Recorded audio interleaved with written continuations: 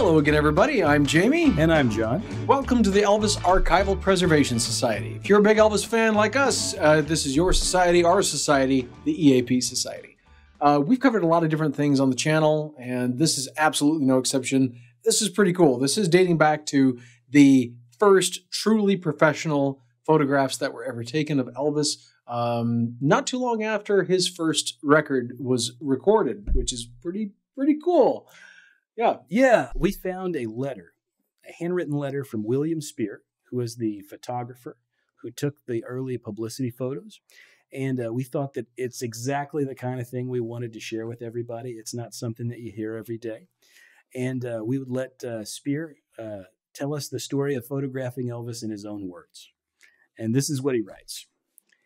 I photographed Elvis when he was only 19 years old in August of 1954. I owned and operated the Speer Studio with the help of my beautiful wife, Vasil, at 1330 Linden Avenue here in Memphis. The studio is now a hospital parking lot. We specialized in theatrical types, and Bob Neal, Elvis's manager at the time, brought him over for a professional sitting, as he had only been photographed at the Blue Light Studio before, and they were a passport studio. Now, this is not exactly accurate. Elvis had done several photo sessions at this time before he went to Speer in August 54, which is barely a month after That's All Right, like you said. The point that he's trying to make is that Blue Light, like many of the other places that he had been photographed, was a studio where you just walked in off the street and got your portrait made. And Speer was an art photographer. He was a guy who took portraits of famous people, like Ava Gabor, John Carradine, Hollywood character actors like Charles Coburn and Edward Everett Horton. This was the first time Elvis had ever been really handled by a pro. Right.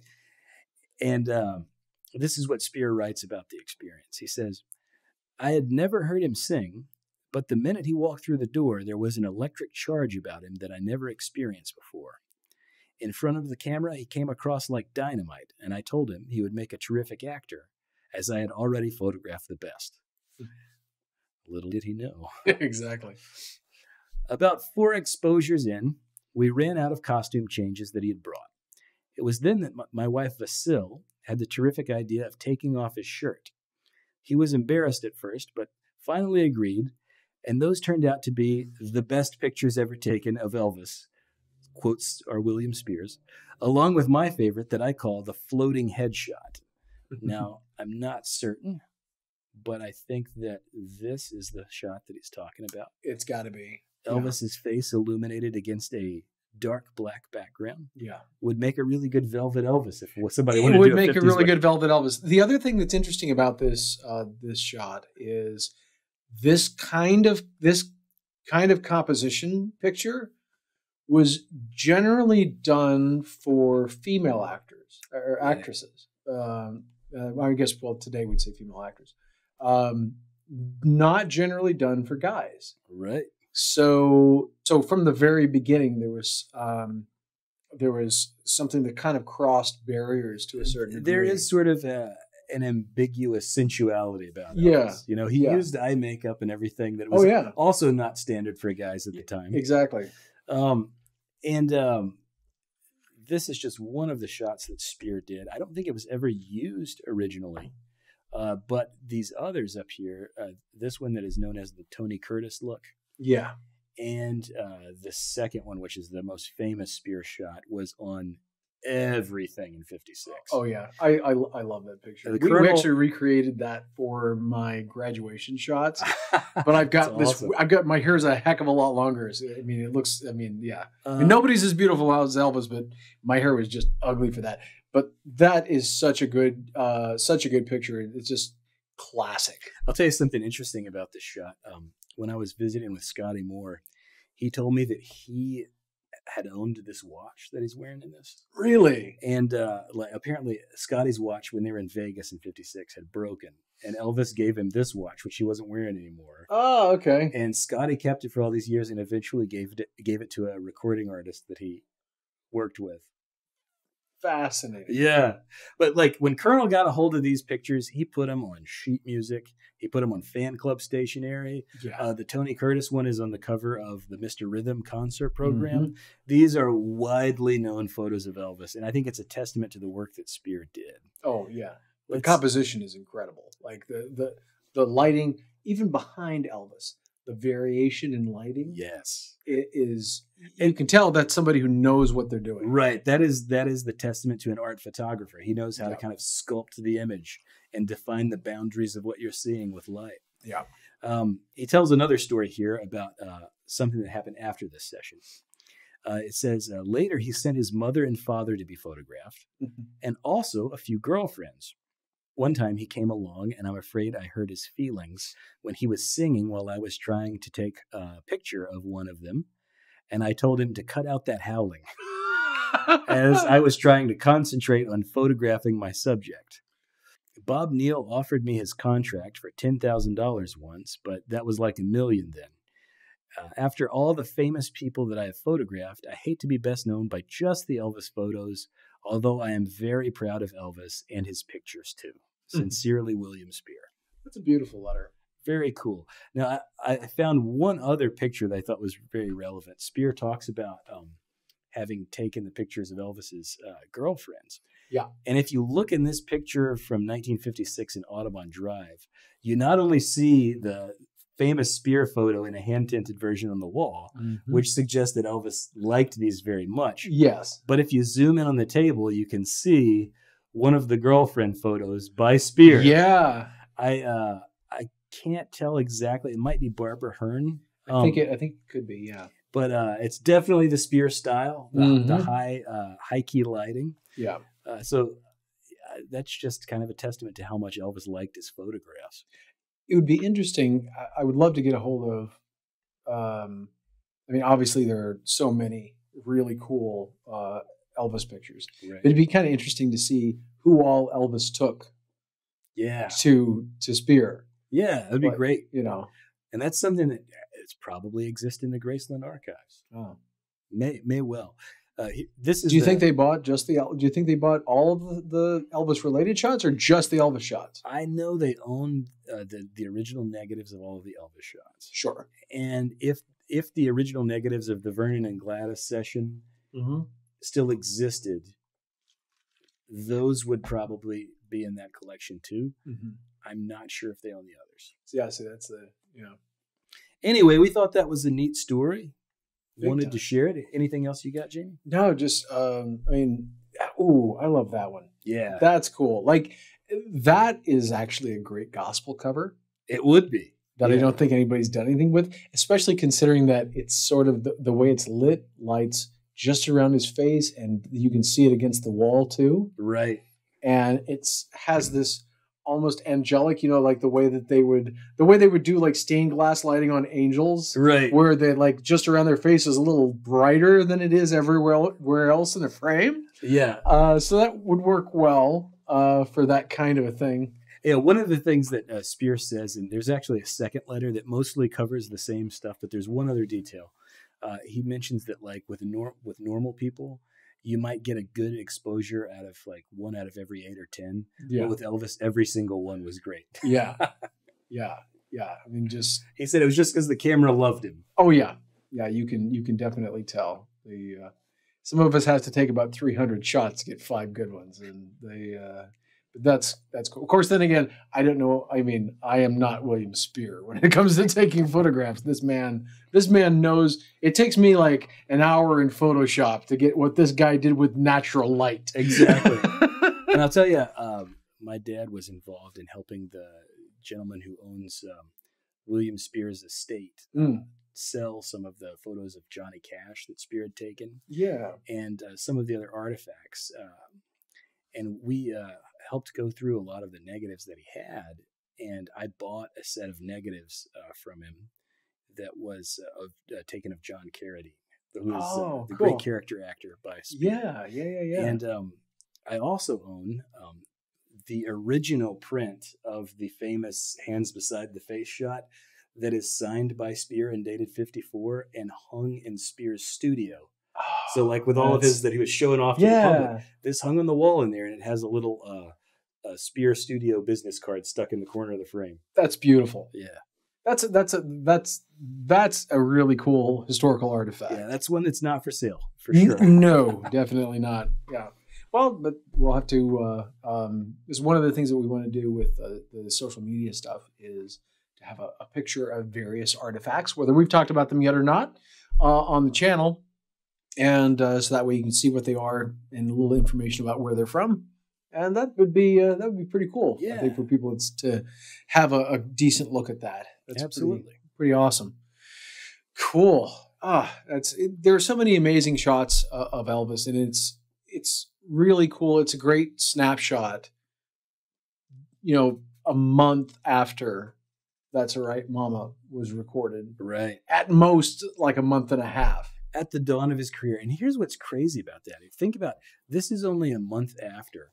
And if we think about the Jim Reed photograph, which was the one that was right after That's All Right, Mama. Yeah. And here's one. This is July 15th at Blue Light Studio. Look how different he looks in all of these photos. Yeah. Like, it's really kind of hard to track when they were taken. It is. Looks like he's doing his hair like Bill Haley. It almost does. He's got the big swoosh at the blue light shot. But, you know, the Jim Reed is the famous the newspaper photograph where he almost has, it looks like he has a buzz cut. Yeah. And that's just in the space of a month. His hair must have grown like wild, you know, because Right. it's totally different. Well, actually, you can do a lot with your hair to make it look a lot flatter than it actually is. I know this from experience. Yeah, so it just depends on what all he's put in his hair that day or didn't. Even in these pictures, like these are not professional pictures, obviously, but these pictures from the Eagle's Nest, his hair looks so much shorter than it does in the other ones. That's the one. That's exactly it. Yep. And honestly, the difference between this, geez, I mean, the acne on his face and everything, the difference between this and that is honestly product. Okay. Yeah, product, and also the way you light it. If you and the angle, right? Because there's a lot that can be done. There's a lot that can be done. I wish I had known that back when we took my graduation shot. Bedded my hair down. I've always had very thick hair. I actually have to thin it. Elvis's hair was very thin, right? And it's so much easier to do stuff. I mean, I'd rather have the thick hair so I can thin it out. I'd rather have to thin it out than have the opposite problem and have it be wispy and not do anything. But like, what's fascinating about the Spear shots is the difference between that shot and that other blue light shot and the Spear shots. Elvis looks like he does in 56 in the Spear shots. The Spear shots, right. He looks much more polished. Yep. He looks polished. He looks mature, and the lighting. It makes such a big difference. The definition in the lighting makes all the difference. I mean, it's dramatic. It's cinematic. Right. And if somebody knows their lighting, that's where, you know, that's an artist. This went over so well that afterwards, all of the artists that were managed by Bob Neal at Sun were photographed by Spear. Yeah. He photographed Johnny Cash. He photographed Carl Perkins. He photographed Billy Lee Riley, Warren Smith, even guys who weren't at Sun, Eddie Bond, he photographed. He never photographed Jerry Lee that I could find. But, interesting. Jerry Lee did have some very good, I think by that time, Sun had grown enough that they actually went outside of Memphis for photographs, because I know that Jerry Lee was photographed by Maurice Seymour, who was a famous showbiz photographer that worked out of Hollywood, I think. And maybe Bruno of Hollywood, too. Two of the really big guys who photographed actors, you know. Huh. Wow. Very cool. Well, that's a very interesting look at some of the earliest shots, some of the earliest professional shots of Elvis ever taken. And hope that you've gotten a kick out of this. I do want to say real quick, I had to break this out because I love this. I love this. I was actually one of the models for these jackets. They were made in Japan. And so they sent me one. And this is, one of my prized. I can't believe the amount of craftsmanship is in this. So I had to break it out for you guys. So anyway, if you enjoy these videos, like, comment, subscribe, share, let everybody see this stuff. We want to share it. We want to grow the channel, and the best way to grow the channel is for people to see the channel and see the videos, and for people to enjoy the content, and for people to become members. The best way we can grow the channel and to do more of all the wonderful things we want to do is to have a whole bunch of EAP Society members. Go to EAPsociety.com and you click on Become a Member, which will take you to patreon.com/EAP Society. We have a lot of different membership options. Some that are very easy and attainable for everybody, and some that are more fantastical. And those are just, those are there for fun. And so if you want to join, if you want to support the channel, we would greatly appreciate it. If money's tight, that's all good. Then just like, share, comment, subscribe. Let us know if there's a topic that you would like us to cover, something you'd like us to take a deeper dive into. And we're always on the lookout for anything any kind of historical artifacts, whether it be in Elvis's life or the time just after, because we were able to live through some stuff that people can't do now because so many folks are passed now, and there's so many opportunities that we had that don't exist anymore. We were lucky enough to come of age in the era where you could hang out in Memphis and just meet people who had played an important part in Elvis's career. Yeah. Like Sam Phillips and Scotty Moore and all of the guys in the Memphis Mafia. Oh, yeah. Like the Jordanaires. I tell everybody, and I've said this on one of the other videos too, is like one of the first wedding presents I ever got. Actually, the first wedding present that my wife and I got was from Gordon Stoker, and we will use that toaster until it dies, and then it will go back in its box, which we've also saved, and will never be thrown away. It does not matter because that's too cool. Oh, that is fantastic. Yeah, and Gordon was absolutely lovely. Got to know so many people. James Burton, who's absolutely lovely. DJ Fontana, and sadly, a lot of those folks are not around anymore. But even the atmosphere that existed back then, even minus the people that we would think of as celebrities and the people that were close to Elvis, even that atmosphere is a very different thing now, for reasons that I understand. But it's still something that it's hard to fathom if you didn't experience it. So we want to preserve as much of that as possible and present that, so that way future generations know what it was like. So that does not get lost to history. So when you become a member, if you are able to do that, we greatly appreciate it, because that helps us to find more things. And we want to be even more active.